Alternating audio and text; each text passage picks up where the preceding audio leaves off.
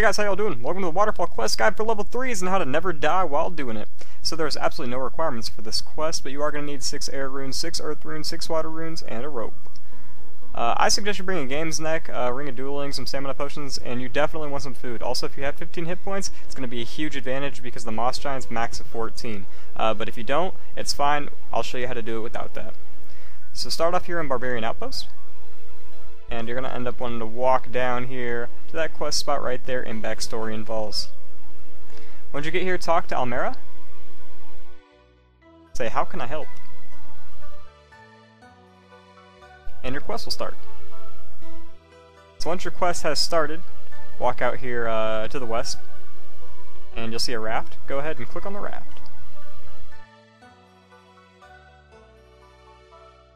Once you board the raft, you'll end up crashing right here, and you'll see Hoodin, the kid. Talk to him.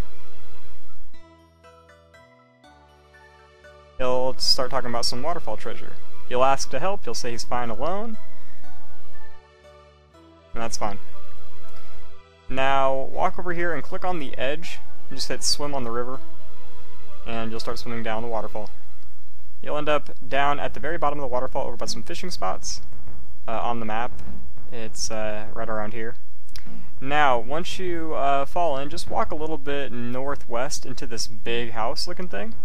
But yeah, make your way over to this house. Open the door, go on inside, and climb up the staircase. Click on the middle bookcase right here on the eastern wall, and you will get a book. If it's not in that bookcase, search the other ones. But it should be in that bookcase. Once you have the book on Backstorian, open it, and make sure you flip through all the pages. You don't actually have to read it, but you do need to make the game think that you read it. So, once you've had the book and you've opened it up and everything, go back downstairs and talk to Hadley. Now run through every option with Hadley. Say, can you tell what happened to the Elf King? Now say, is there any treasure under the waterfall? And then say, is there anything worth visiting around here? Now it's all said and done, just say thanks and then goodbye. Alright, this next part of your quest, I would say just minigame teleport to Clan Wars, or not Clan Wars, I'm sorry, Castle Wars, but you're going to need to go to Tree Gnome Village. So if you have a dueling ring, now would be the time to use it. But before you go here, make sure you have some food. You're going to end up needing to tank some stuff if you're a low level. I have some trout with me, but yeah, make sure you get a few pieces of food if you're a low level. If you're not a low level, you don't have to worry about it. It's just like some hobgoblins and some hill giants, but for people with 10 hit points, and you know, pretty much fresh level 3s, you're going to want some food. Anyway, this is where you're going to be starting. That's the route you'll be taking, and you guys can just follow me and I'll show you the route. Alternatively, if you've finished or gotten partial through the Tree Gnome Village quest, you can right-click and hit follow on that gnome out there, and he will lead you to the entrance, and then you can like backtrack. But assuming you don't have that done because you're a new account, I'm going to walk through it anyway. The only thing on the maze that could hit you is the hill giants that are right here, and I think they max like a 4. They might max a 5, but I'm going to assume they max a 4.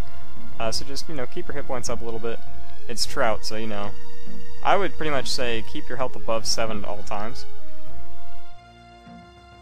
Maybe even keep it above 8. Anyway, once you get to this ladder right here, go ahead and walk down the ladder. Climb down it even. Alright, here you go.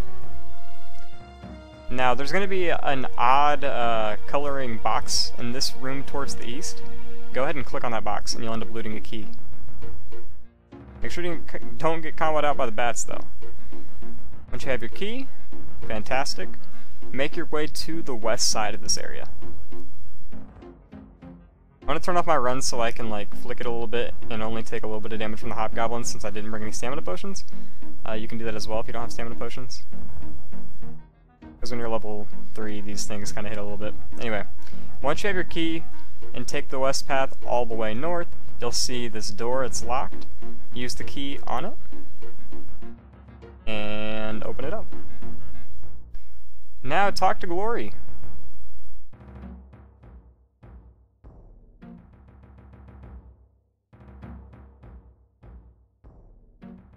after you talk to him, you'll look around, you'll find this old pebble, and there you go, boom, you got it. Now what I would do if I were you guys, I would drop this pebble, and then talk to him again and get a second one. This is just so if anything happens in the future and you want to get back to the waterfall area, you have two. I like having two of everything. But yeah, I would just, all you have to do is talk to him again after you drop the pebble, and you'll automatically find a second one, and then you can pick the other pebble back up off the ground. Like I said, this is not necessary, but I would do it anyway. You never know what the future might hold, right? So once you have this, you're pretty much good to go back to the Barbarian Outpost. I have my games deck with me, so I'm just going to go ahead and teleport to Barbarian Assault.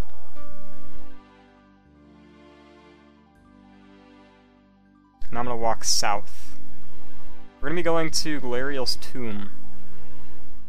Now, there are Moss Giants in here, guys, and they can hit for, I want to say 14. I think they max a 14, and they hit with this melee attack that deals magic damage. So, if you don't have 14 health, you could get comboed out in one hit. So, anyway, this is the place that you need to be. Use your pebble on the tombstone. It will not let you in if you have any kind of weapons, armor, runes, or anything.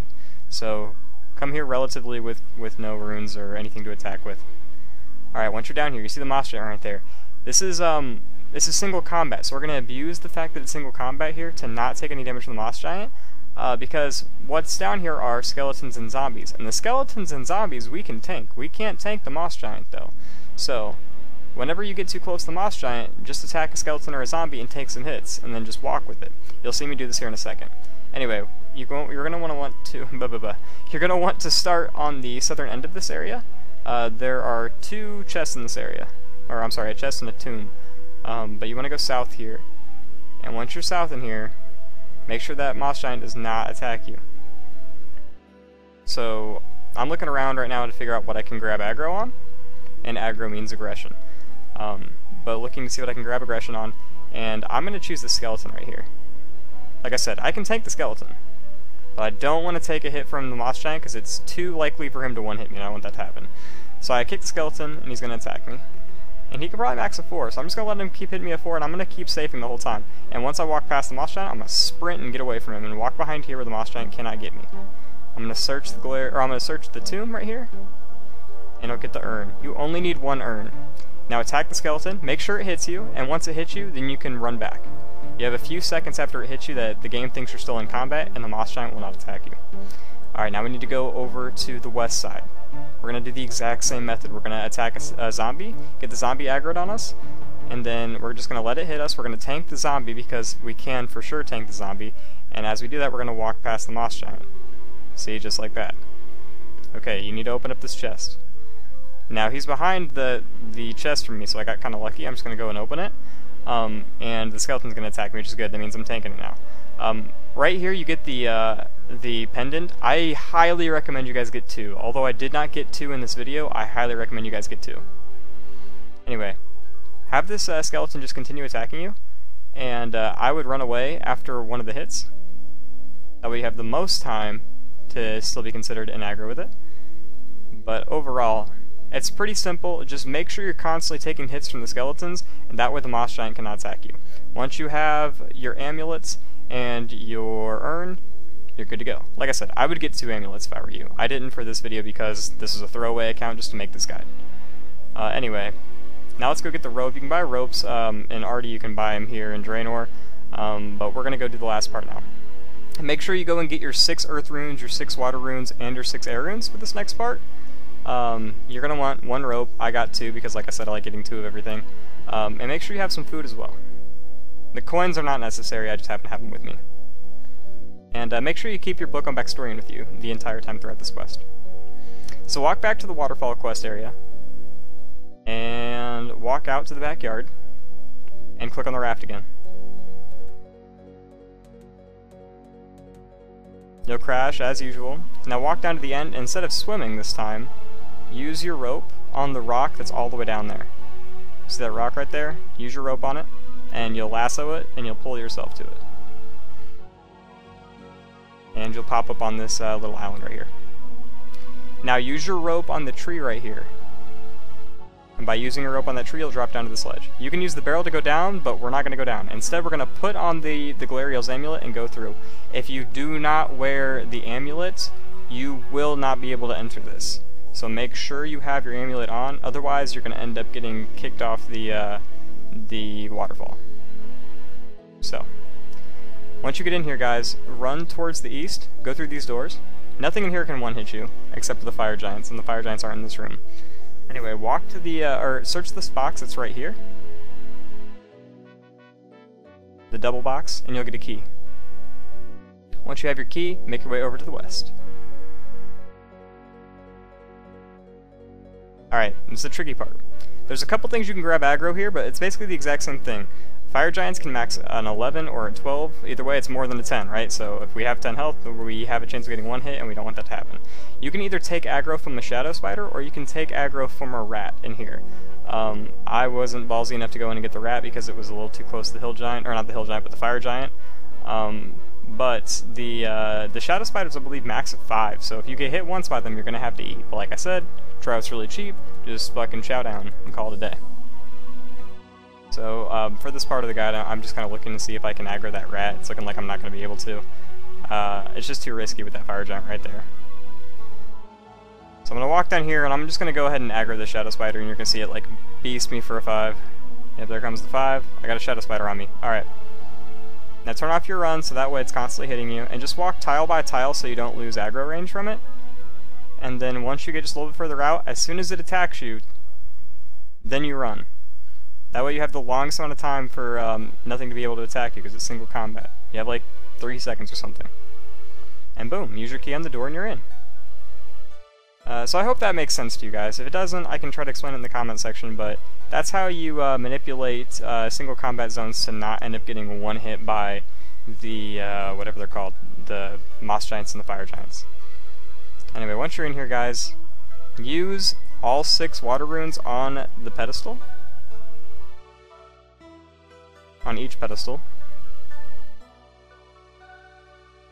I guess they call them pillars, so yeah, use all 6 on the pillar.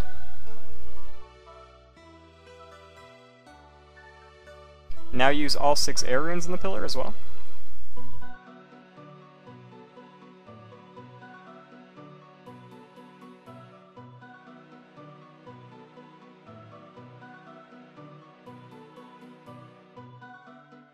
And then finally, use all 6 earth runes on the pillar.